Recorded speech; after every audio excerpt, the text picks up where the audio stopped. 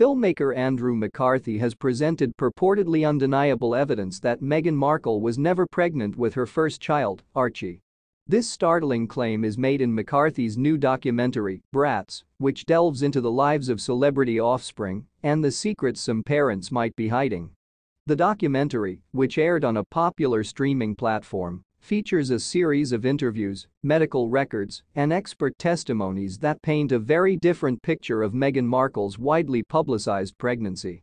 McCarthy's work suggests that the Duchess of Sussex and Prince Harry went to great lengths to fabricate the pregnancy narrative, allegedly using a surrogate to carry their son, Archie Harrison Mountbatten-Windsor.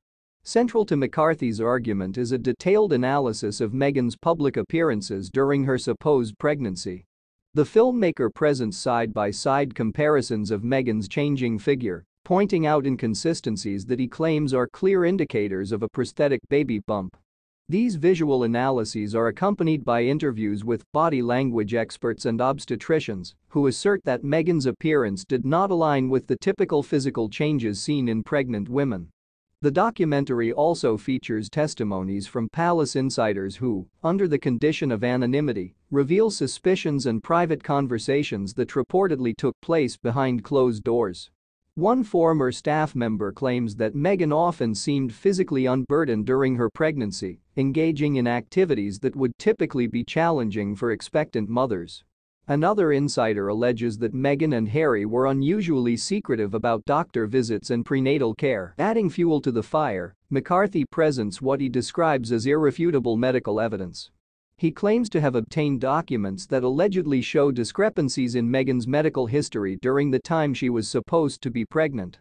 Although the documentary stops short of showing these documents in full, citing legal reasons, McCarthy assures viewers that the evidence is solid and has been verified by multiple independent sources.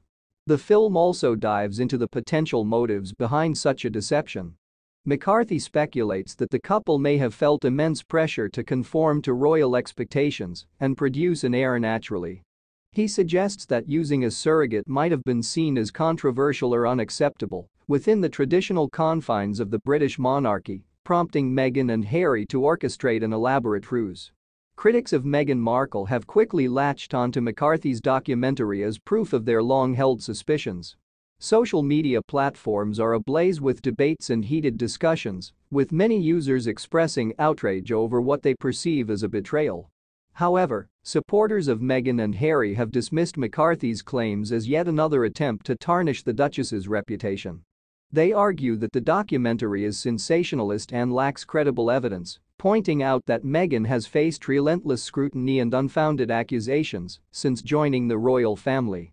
Some have even questioned McCarthy's motives, suggesting that the filmmaker is seeking fame and profit by exploiting a controversial topic.